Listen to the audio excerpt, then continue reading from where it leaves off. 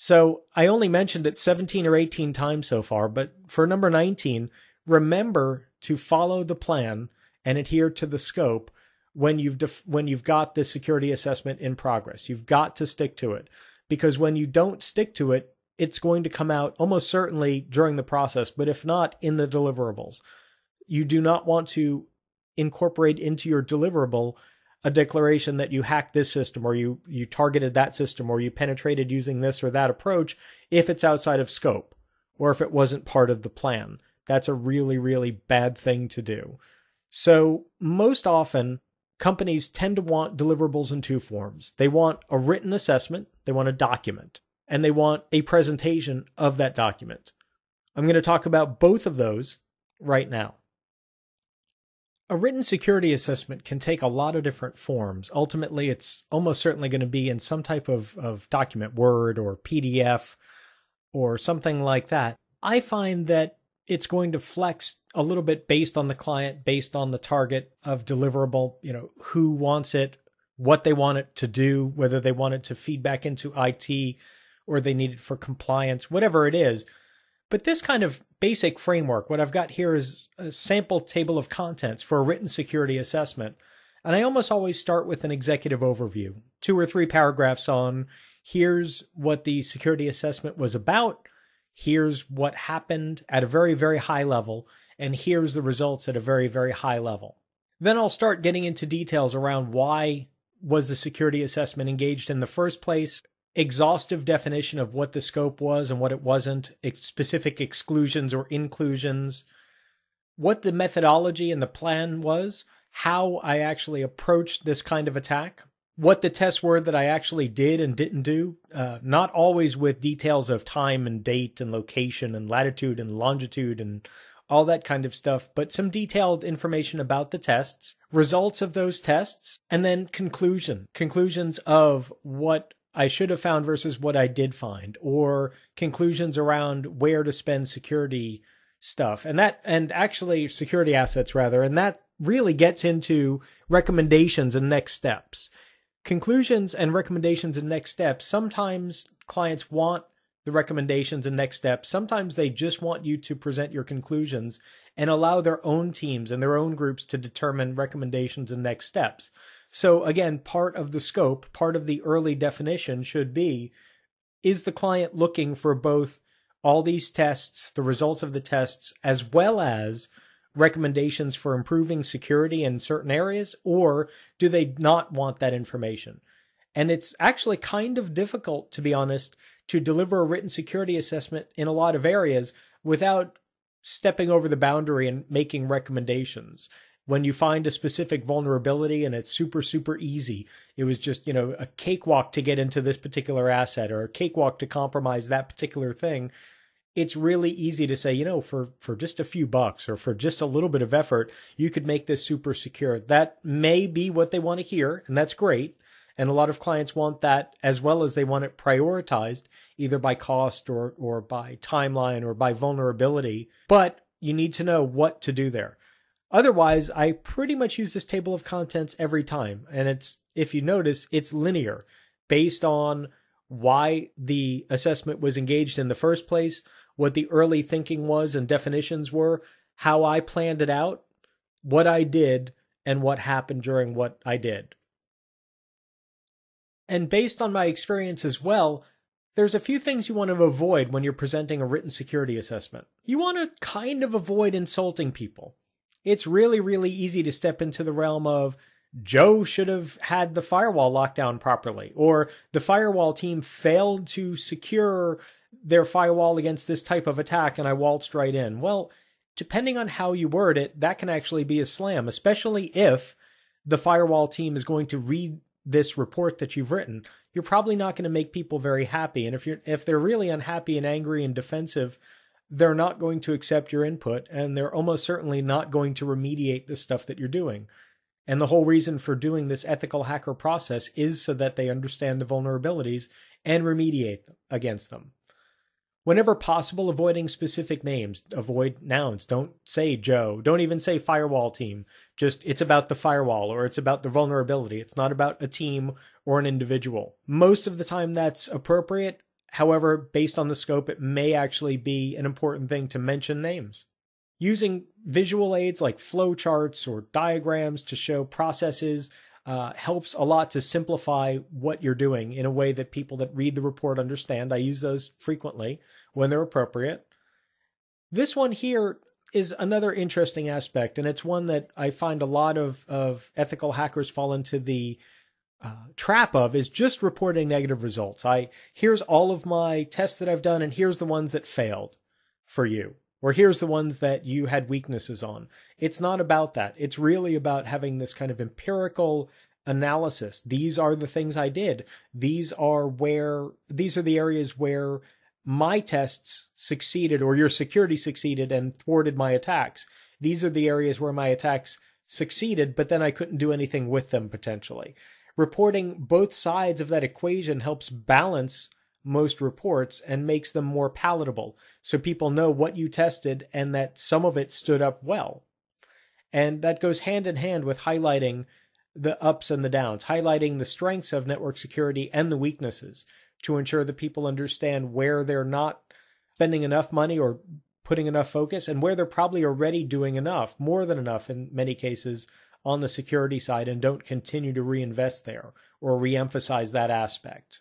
And finally, aligning all of the assessment conclusions and recommendations. If you're going to make recommendations, you do want to make sure that they align to best practices. So recommending a 72-character password for all users, well, that's a fantastic security measure, especially if you manage to compromise a bunch of weak 4-character passwords or just alpha all uppercase character passwords. Yeah, you do want to recommend a longer password, but 72 characters, while might be really, really, really secure, is that an industry best practice? Is that what the competition is doing? Is that what other people that you've done this assessment for have in their environment, and how did it stand up? Where maybe the industry recommendation is 8-character passwords or 10-character passwords. Maybe the industry standard is complex passwords. Maybe it isn't at the time that you're doing this. It's really important to have that, not necessarily that you just copy and paste this recommendation or that recommendation into your report, but oftentimes for specific recommendations, you'll get queries. Why did you recommend I have 72-character passwords? The wrong answer is, I thought that up off top of my head while I was thinking about some numbers, and I had to multiply 36 times 2. And so I had this number 72 on my piece of paper while I was writing that. And so I just copied that in. That's not a good answer. You want your answers to have forethought. You want them to have predictability, and you want to be able to talk to them. On the presentation side, the presentation for your security assessment should follow typically the same flow as the document itself, but as an upper level. So you're not going to read a 90-page security assessment during your presentation. If you do, you should probably be thrown out of that company immediately. It's not all about just reading the conclusions or just reading the executive overview. It's about understanding who's in the room and then delivering the information, a summary of the information, to that audience. So if you're talking to technologists, that's great. You want to ensure that you talk in more of a technical fashion. You want to provide a little bit more technical detail, but not worry about business impact as much, or availability impact, or market positioning. On the other side, if you're talking to the executive folks or upper level management folks, you do want to emphasize more business impact. You want to emphasize uptime, downtime, where these kinds of vulnerabilities put these folks in terms of income. Not so much this switch should be set, or this API should be called, or this particular widget should be in place. They don't care about that so much. And finally, a lot of times the slides themselves are not deliverable, meaning you can summarize in kind of an ad hoc way, or the way that best conveys the information, but not really worrying so much about, I have to give them a copy of the deck as well as the actual document. If it's not part of the scope, if it's not defined in your deliverable list, then you're not delivering the slides. And I can't stress that enough, because sometimes you will take the information from the written document and from your notes and synthesize that into summaries or into things that have slightly different context or slightly different wording on slides, because you can't just put a wall of word on slides. Well, you can, but it's a bad idea. And occasionally a client will say, hey, I want the slides as well because you said it a little differently on the slide than you did in the written report, so I'd like to have both versions. If it's part of the scope, then you need to give that some forethought before you put the slide together, knowing that you're delivering that. If it's not part of the scope, the answer is sorry, this is actually not part of the scope. I just knocked this up for this presentation. You've got the written report, which captures all of this data. So to briefly restate the pro tips in a pro tips way here is ensure that everything you say on every slide, every piece of data, every conclusion, every point is in the documentation somewhere. Why? Because they're going to want to know where it is. They're going to ask questions. Well, you said this in this slide. I didn't see that in the written report. That's horrible. You've failed. Ensure that they map closely. Certainly don't just copy and paste from the document and make that into slides and then present that, or do not hand out the document and simply start reading from it. That's not really good. You are not James Earl Jones. You are not going to give them a book reading. Otherwise, you could just make it an MP3 and sell it to them as a book on tape. That's actually extraordinarily boring. What you're looking to do here is summarize, up-level, and present it in an engaging way, and also in a way that allows them to ask probing questions, where you might present, and I'll show you in a moment, you might present some data where they want to ask a little bit of refining detail or a little bit of kind of out of scope, but still appropriate questioning around that area. That's why you're in the room, is to answer that kind of question. And then certainly knowing your audience, who is going to be in the room, knowing that you're talking to technologists, knowing that you're talking to managers, knowing that some people in the room were maybe targets of the attack. If you're presenting information around social engineering, if the people in your room were part of the social engineering attack, if they were targets for you, you need to be super, super careful, for example, on reporting the social engineering findings. Even without names, you're probably directly talking to those people in a way that's going to make them feel uncomfortable. Making them feel uncomfortable is not part of the engagement. So to demonstrate a presentation for Big Money Bank, our example scenario here, I've actually put together a few slides very much along the lines of what I would deliver in a meeting to mid-level executives and high-level executives on one specific area that I've tested. In these kinds of presentations, what I'll typically do is start by defining what the test is all about, because I don't assume that everyone in the room knows exactly what social engineering is or why I've done it. Then I'll explain a little bit about the tests I've performed, and then finally a summary of what I found based on those tests. Again, not assuming that these folks are hacking experts or security experts, not assuming they understand what any of this is, but not going into overboard details, and I'll show you what I mean by that. So for executives, I'll explain definition of social engineering right here.